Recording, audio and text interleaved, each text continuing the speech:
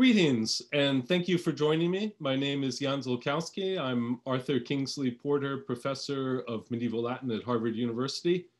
My paramount loves are the literature and culture of the Middle Ages, which lead me today to open a lovely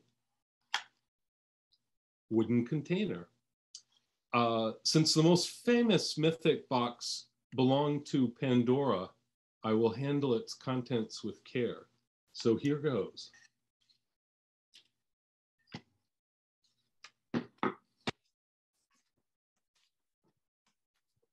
Oh my Lord.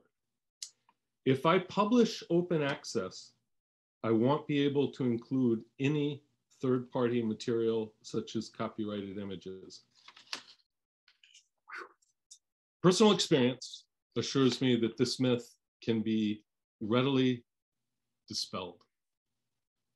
In 2018, Open Book Publishers brought out an extravaganza of mine called The Juggler of Notre Dame and the Medievalizing of Modernity. One of my aims was for the book to be open access. Another was for it to be lavishly illustrated. The 6 volumes total around 1,200 images. Yes, I was eager for the simplicity and economy that could be achieved from out of copyright material. But take my word, this publication contains hundreds of copyrighted images. Most of the copyright holders were reasonable.